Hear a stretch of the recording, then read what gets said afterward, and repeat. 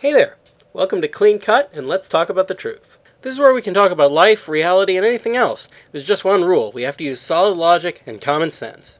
So far, we've talked about the proper place of science and logic, and how logic can apply to anything coherent, but science can only be used to understand certain things, namely things you can measure.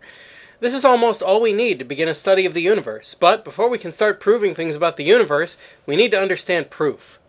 Proof is when you have enough evidence, or a good enough logical argument, to establish that a statement is true. In other words, when the evidence or argument is strong enough, you've proven something true. And there's a few ways to do this.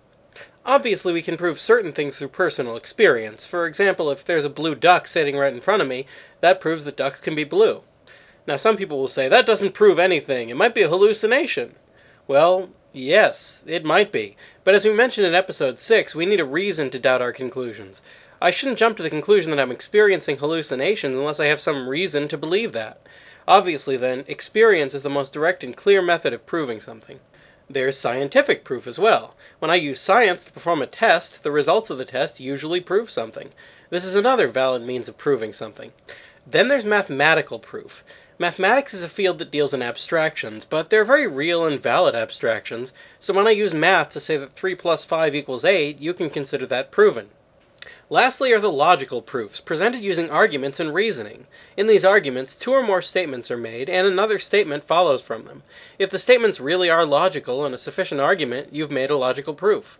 Now there are 2 main ways to do this, through deduction and through induction. It's a little confusing when I say it like that though, so instead I'll give you an example of each. Deduction is when you start out with some general knowledge, and from that general knowledge, you learn something specific. For example, all the eggs in this house are green. All the eggs that I have are in this house. Therefore, all the eggs that I have are green. Induction is a little different. It's when you start out with some specific information and use it to learn something general. Some people say this isn't really a way to prove anything absolutely, but the truth is, it can be.